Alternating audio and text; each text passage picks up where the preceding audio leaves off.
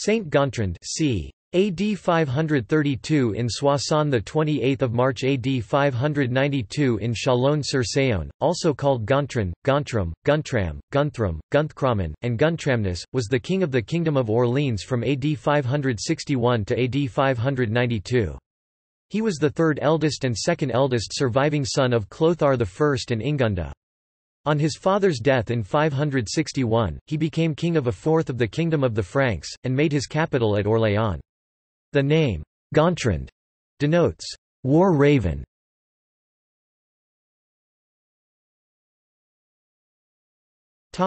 Personal life.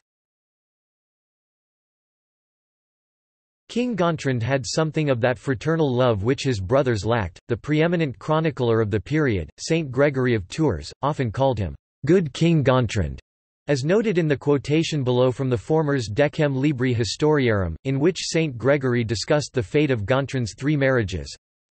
The good King Gontrand first took a concubine Veneranda, a slave belonging to one of his people, by whom he had a son Gundobad. Later he married Marcatrude, daughter of Magnar, and sent his son Gundobad to Orléans. But after she had a son, Marcatrude was jealous, and proceeded to bring about Gundobad's death. She sent poison, they say, and poisoned his drink. And upon his death, by God's judgment she lost the son she had and incurred the hate of the king, was dismissed by him, and died not long after. After her he took Austerchild, also named Bobilla. He had by her 2 sons, of whom the older was called Clothar and the younger Clodomer.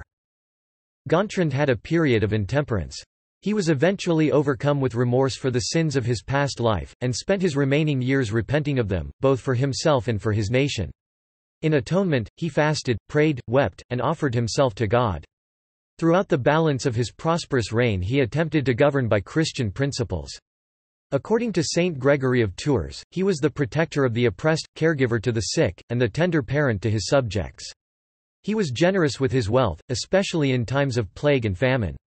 He strictly and justly enforced the law without respect to person, yet was ever ready to forgive offences against himself, including 2 attempted assassinations. Gontrand munificently built and endowed many churches and monasteries.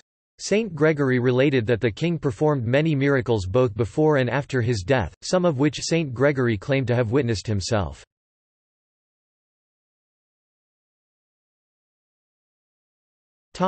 Politics.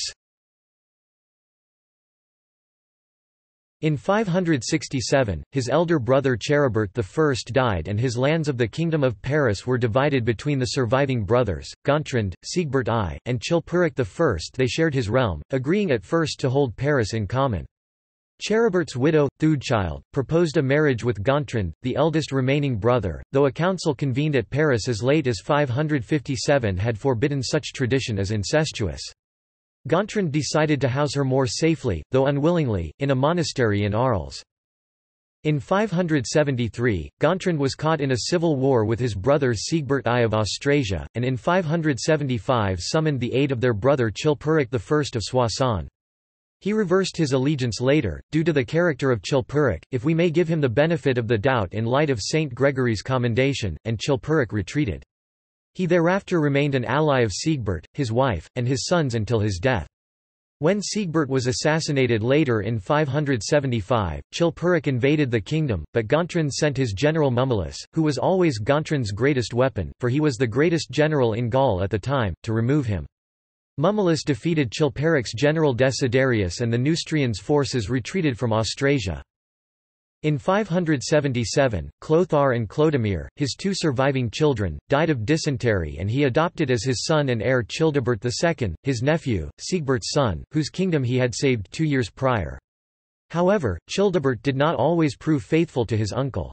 In 581, Chilperic took many of Gontrand's cities and in 583, he allied with Childebert and attacked Gontrand. This time Gontrand made peace with Chilperic and Childebert retreated. In 584, he returned Childebert's infidelity by invading his land and capturing Tours and Poitiers, but he had to leave to attend the baptism of Clothar II, his other nephew, who now ruled in Neustria. Supposed to take place on 4 July, the feast of Saint Martin of Tours, in Orléans, it did not and Gontrand turned to invade Septimania. Peace was soon made. In 584 or 585, one Gundawald claimed to be an illegitimate son of Clothar I and proclaimed himself king, taking some major cities in southern Gaul, including Poitiers and Toulouse, which belonged to Gontram. Gontram marched against him, calling him nothing more than a miller's son named Balamer. Gundawald fled to Comminges and Gontram's army proceeded to besiege the citadel. He could not capture it, but did not need to. Gundawald's followers gave him over and he was executed. In 587, Fredegund attempted to assassinate him, but failed.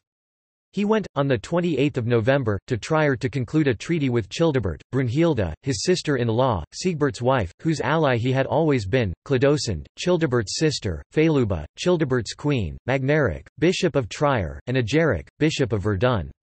This was called the Treaty of Andelot and it endured until Gontram died. Also in 587, Gontram compelled obedience from Warrach II, the Breton ruler of the Vanitae. He forced the renewal of the oath of 578 in writing and demanded 1,000 solidi in compensation for raiding the Nantes. In 588, the compensation was not yet paid, as Warrach promised it to both Gontram and Clothar II, who probably had suzerainty over Vannes. In 589 or 590, Gontram sent an expedition against Warrach under Bepolem and Ibrachane, mutual enemies. Ibrachane was also enemy of Fredegund, who sent the Saxons of Bayeux to aid Warrach. Bepolem fought alone for 3 days before dying, at which point Warrach tried to flee to the Channel Islands, but Ibrachane destroyed his ships and forced him to accept a peace, the renewal of the oath, and the surrender of a nephew as a hostage. This was all to no effect. The Bretons maintained their independent-mindedness. In 589, Gontram made a final advance on Septimania, to no avail. He fought against the barbarians who menaced the kingdom and quelled a rebellion of his niece Basina at a Poitevin monastery with the aid of many of his bishops in 590.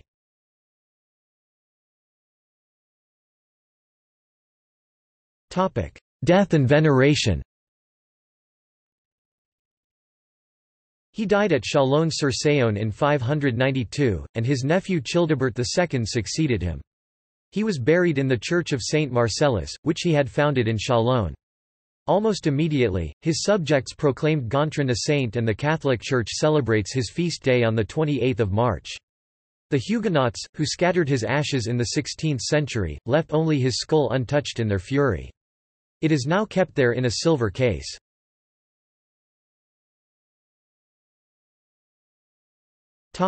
Notes.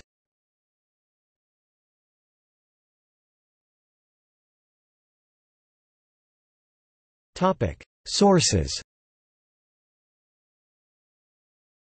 Henry H. Haworth. The Ethnology of Germany. Part 3, The Migration of the Saxons. The Journal of the Anthropological Institute of Great Britain and Ireland, Volume 7. 1878. pp. 293–320. Damas, Joseph Henry. 7 Medieval Queens, 1972. Saint Gregory of Tours. The History of the Franks, Volume 2, text. Trans. by Ormond Maddock Dalton. Clarendon Press, 1967. Decem Libri Historiarum, Books 1–10. Translated by Ernest Brehout. Available at Medieval Sourcebook.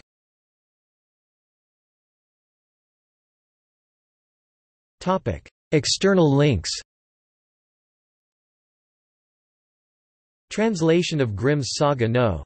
433. The Sleeping King. Gontram.